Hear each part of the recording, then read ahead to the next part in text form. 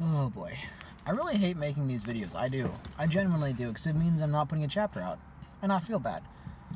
But here's the deal. As you all know, it is getting later in the year, and I live up north. And when it gets cold and snow comes. And my car is not suited for snow.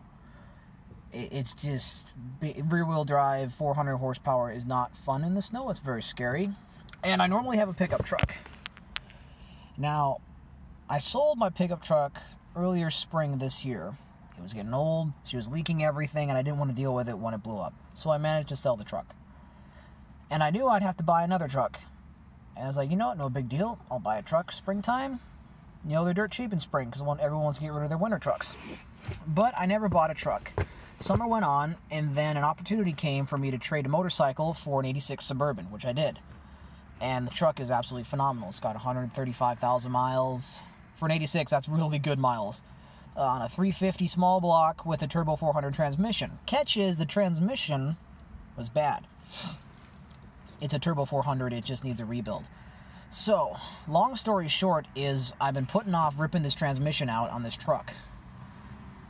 Sunday, my normal recording day, we spent all day ripping this transmission out. We got the transmission out, the transfer case out, and now we're about to tear it down and order too much money in parts. It's going to be really expensive. And what was originally going to be just a transmission job is now turning into a transmission and full exhaust because we had to chop the exhaust out because it was crappily done.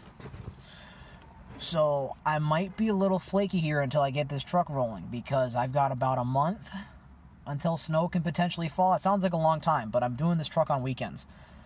So that means I have honestly about 4 days, 4 actual work days, 8 if I do Saturday, Sunday, to get this truck built and put back together, registered and rolling before the snow hits, because I got to put this car in storage.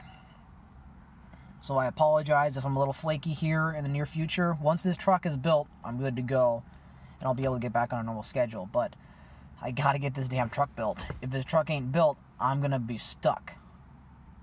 Figuratively and literally, my car gets stuck easily. It's a lower Mustang. So that's what's going on. That's why there's no chapter this week. I'm sorry. But, like I said, I got to get this transmission built. We got the hard part over with. You know, the transmission's out. I got to order parts. Hopefully parts will be here by the weekend. And from there, it's just tear down, install the new parts, you know, all the clutch plates, all the bands, get the new pump in, shift kit, all that fun jazz, and then slap it back up in the truck. It'll be easy to get back in since we cut out that horrible exhaust. Then, you know, we'll have to fabricate up an exhaust, but I'm a welder. I do that for a living. You know, I put metal together. So, that will be no problem. Fingers crossed that this truck will be done in 2 weekends. If I don't hit any major snags, it should be done. And then, who knows? Probably all the update videos will come from the inside of that truck instead of the inside of this car.